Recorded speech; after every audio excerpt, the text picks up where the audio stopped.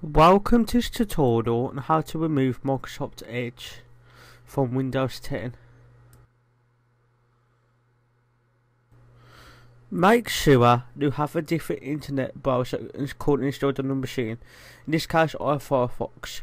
Otherwise, once you've installed Microsoft Edge, you have no way to access google.com. Step 1. Open Microsoft Edge.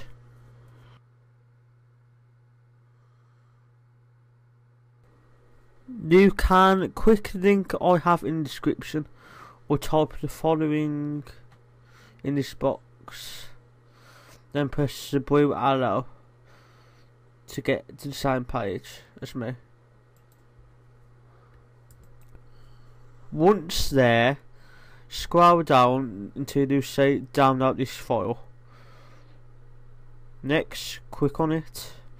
You're prompted to enter some characters. In this case it is RVN6. Once you've entered that, press download now. And the Edge uninstalled, it will start downloading. Once finished, press open. Next, close Edge by pressing the red X in the top right corner. Next, select each file and click and drag it to the desktop. Next, close the Explorer window.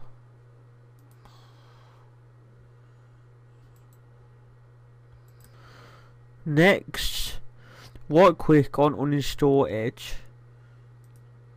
and select one as administrator. And if you receive this prompt, click this. Now this tool will uninstall Microsoft Edge. Be patient, since from what I found this can take up to 5 minutes, depending on how fast your computer is.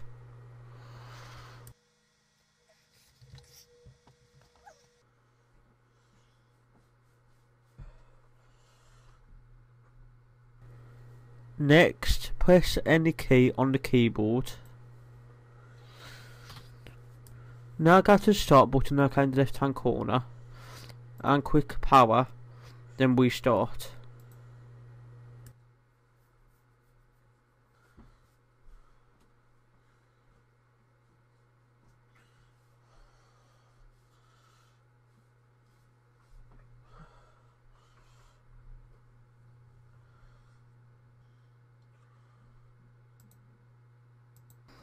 Next, go to start and press all apps.